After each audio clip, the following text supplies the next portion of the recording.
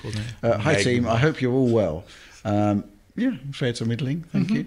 I'm a little bit confused about CPU usage and DLSS presets. If performance mode, whilst my TV resolution is set to 4K, essentially upscales and renders 1080p to 4K, does that mean the CPU is taxed more because it has to render it at a lower res initially?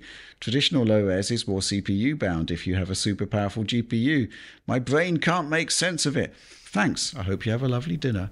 Thank you. We'll talk about dinner shortly, Alex. But, yeah. Well, yes, obviously, the whole point of DLSS is to essentially increase performance, right? Which is basically meaning that, yes, you're running internally at a lower resolution. Obviously, there's various bits and pieces that add to the rendering load. But yes, the whole point of it is that it increases the frame rate. Now, the higher the frame rate goes, then obviously you may well not be fully utilizing the CPU because your CPU can't keep up with feeding the GPU. Yeah. And I've recently been looking at brand new CPU tests, and there are a lot of games where if you run them at 4K resolution DLSS performance mode, which looks fine, by the way, you will hit CPU limits. Just a couple of examples off the top of my head. Baldur's Gate 3, once you're in a sort of populated area. Dragon's Dogma 2, another example where you could easily be CPU limited. You don't really need a 4090, but basically the balance changes.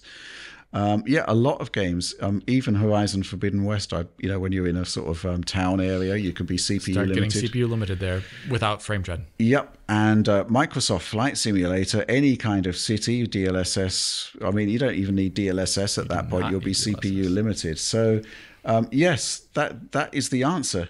Hopefully your brain can make sense of it. But on a broader level, Alex, this is kind of bringing home to me that the sort of established sort of internet wisdom of how a PC should be balanced is kind of shifting, right? Because it's typically been the case that the CPU is not as important as the GPU, but with the arrival of DLSS particularly, you can find yourself CPU limited, even with a 4090 or even lower. Yeah. Look at Hogwarts Legacy, for example. It doesn't really matter what GPU you've got, any high-end GPU, you'll be CPU limited on that. Jedi Survivor.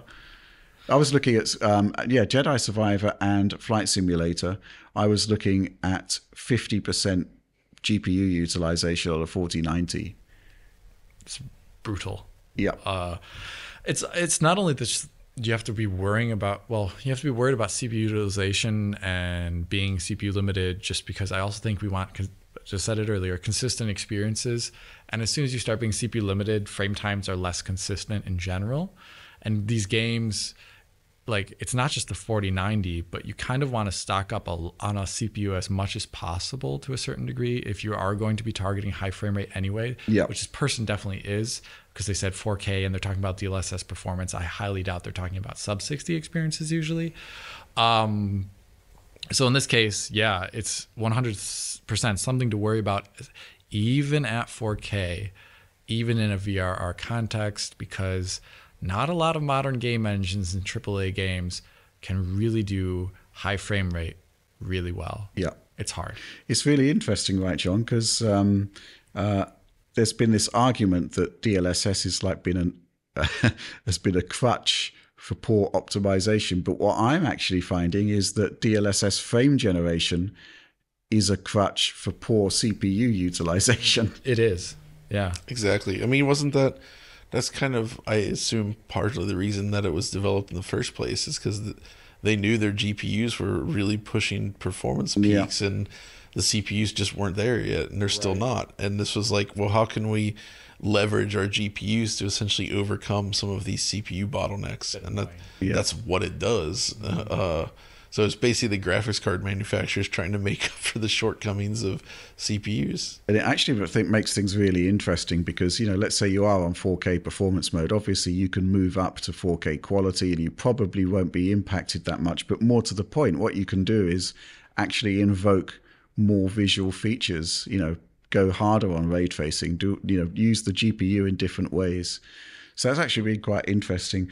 But yes, I mean, we've not really been covering CPUs in any great depth. I mean, for a while now, but I do think that there is a case here that we need to start taking it a bit more seriously, because DLSS and poor CPU utilization in games. There was this glorious period, I think, during the 8700K period, where people were saying, "Oh, you don't really need to worry about the CPU anymore. Any game could be run at 60 FPS." And, I was just thinking to myself, have you played Kingdom Come Deliverance? It was like, no. Yeah. But, we're reaching the point now where, graphics are scaling, CPUs aren't so much. And, you kind of need frame generation to get yourself back into that high refresh rate window on a lot of these AAA games. But, yeah, I'd really like to do a sort of quantifiable sort of analysis now. 7800X3D, even there, the fastest gaming CPU, having issues there.